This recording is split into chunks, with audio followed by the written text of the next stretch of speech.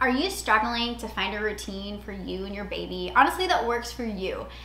I get it. Like the first 3 months my daughter was here, was honestly beautiful. It's the newborn snuggles, it's all the amazing things, right? And then 3 months hit and I was like, oh my gosh, I need some kind of routine. I'm totally type A, so I needed something that I felt like there was a rhythm going on.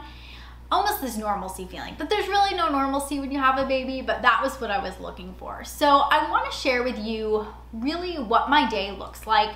It's pretty simple, but I wanted to share just what exactly my day is broken up into, so that way hopefully it'll help you to structure your day in a way that you can be more productive and just feel better as a mama. Hey y'all, my name is Alexis. I am a new mama to Miss MEK, and I am on a mission to help moms like you to enjoy motherhood and to be the mom that God has called you to be. So if you are new here, I actually have a blog, and I'm over there way more than I'm on here on YouTube.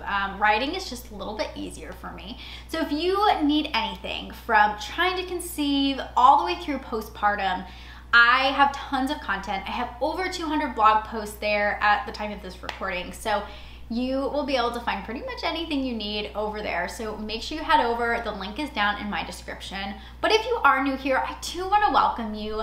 Don't forget to hit that subscribe button so you don't miss a video. I know how easily it is that these videos get shuffled in with each other. So if you don't want to miss a video, make sure that you hit the little bell too so it notifies you.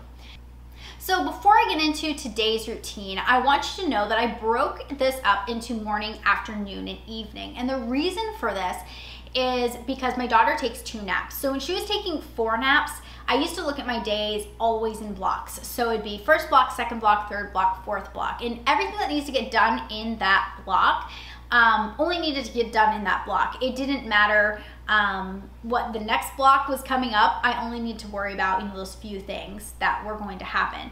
And the nice thing about looking at your day in blocks is that you don't have to worry about things not going in order. Things are allowed to go out of order, which really helped me to stick with a routine and stick with things that I knew were coming up. So, if I knew for my first block that there were 5 things that needed to get done, but it didn't matter the order, it didn't stress me out if something didn't go according to plan, right? So that is the first thing you need to know before we get into this video. I do have 7 tips over on my blog if you want to check out how to stick with this routine. That is the hardest part of keeping a routine, especially with a baby, is sticking with it. So head over to the blog. That link is down in the description.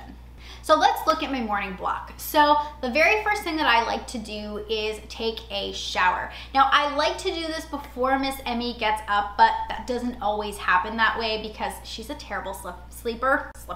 She's a terrible sleeper. So, if she is not sleeping well that night, I need my sleep. So I need to sleep till she wakes up. So I always take a shower during that first block, and I always obviously change and feed her. Another necessity that must happen for me. The next thing that I do is make sure that I get breakfast. Even if I need to meal plan, in the beginning, I had to kind of meal prep everything and have just basically microwavable breakfast ready, because if I am not fueled and I don't have energy, I am very cranky and I am way less willing to be just playing or being with my daughter. So I need to have breakfast. That's the next thing.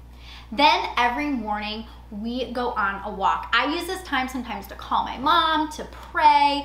Honestly, this time is amazing. So I do this every day. I truly believe this is why my daughter never had her days and nights mixed up, because she was out every single morning. They say if babies get out before noon, it helps them with their, is it circadian rhythm? Something like that. Anyway, made sure every day to get her out for a walk. Then comes nap time. So during nap time, I make sure that I take a little time for self-care, which was way easier when my daughter was little because she took more naps. But now that she's taking 2 naps, I like to just take 15 to 20 minutes just for myself, whether that's sitting down to read a book, listening to a podcast, maybe reading my Bible, whatever I need to do in that 15 to 20 minutes just to give myself a little bit of time. Then I'm gonna work on making a list of things that are a necessary thing to get done today. you don't want to just like tell yourself, here's this whole long list of things I need to get done. Like, give yourself a realistic list of things that need to get done during that nap. Now, if your daughter or your child wakes up early, it can be really frustrating because you feel like you didn't get it all done. So give yourself kind of like this, here's all the things that I need to get done today. And if they get done during her nap, her second nap, or maybe after she goes to bed, it'll get done today. And that'll make you feel better and make you not feel like it needs to get done right this very second if things don't go according to plan. All right, next let's look at the afternoon block. So obviously I get her up from her nap, I feed her and I change her, and then I typically play with her. I give her some time, like some one-on-one. I think this is so important when babies are little, for not only their development, but just for you guys to be able to bond. So make sure you're taking that time to be together. Then I allow her to have just some free play, some independent time, and I typically make lunch during this time, but sometimes if lunch is like something really quick that is just like a throw together thing, I will do some things around the house, or maybe kind of knock off some of those things on my to-do list that I can do while Emmy's playing on the floor. Then I am pretty much ready to go down for nap time. Now, sometimes scrap all the things I just said and I need to run errands. And so I'm gonna head out and run errands and take her with me. And I'll plan to bring lunch and do all that. And then we'll just play together at nighttime. So just keep that in mind, like your middle block could be your errand run if that works better for you. Okay, last but not least, we're going to look at our evening block. So again, baby wakes up from nap, you're going to feed and change them, and then I, again, let her have some one-on-one playtime. Again, I just think this is so important. So sitting there like face-to-face on the floor, we like to play right now with her blocks, but when she was little, we would just do tummy time and I would lay there with her. So just keep this time sacred. Like, do this a couple times a day. It does not have to be long, it could be just 10 minutes, but make sure that you're sitting down to play with your little one. Then I allow some free time, and typically my husband's home by this point, so he sometimes will play with her so I can get stuff done. So maybe I'm working on the blog, or I'm just getting stuff done around the house, laundry, you name it, doing it during that time. Then I'm prepping dinner. So if he's not home, I'll give her some free play time so I can start making dinner.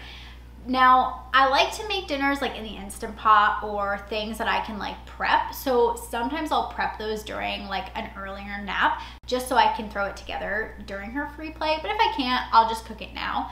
So I'll go ahead and make that. We'll all sit down, we'll have dinner together, and then we go on an evening walk. And this time is like so sacred to me. I love this time. My husband and I really get to just connect and be together, talk, chat, see how our days have gone.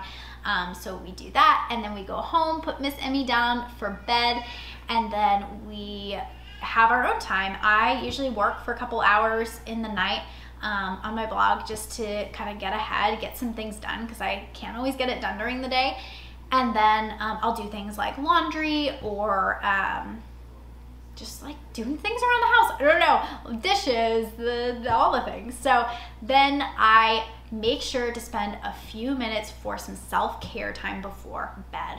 Maybe that's yoga, reading a book, just taking time to like wash my face, do a facial, like any of these things. I do it every night, 15 to 20 minutes of just me time. Then I get in bed, my husband and I usually snuggle, watch a show, and then go to bed and do the whole thing all over again. So that is my daily routine. I hope that this helped you. Like I said, I think the most difficult part is not just like structuring your day, it's actually sticking with it. So if you need some more helps, honestly, the secret sauce to like sticking with your routine, head over to my blog. That link is down in the description for the 7 tips that'll help you actually stick with your routine. If you like this video, make sure that you give it a thumbs up and comment below if you have any questions about my daily routine, because I'd love to answer them. Yeah, I guess that's it. Make sure you hit that subscribe button if you want to see more videos like this. Like I said, I post a video every single Wednesday. Alrighty, y'all, I'll see you next week.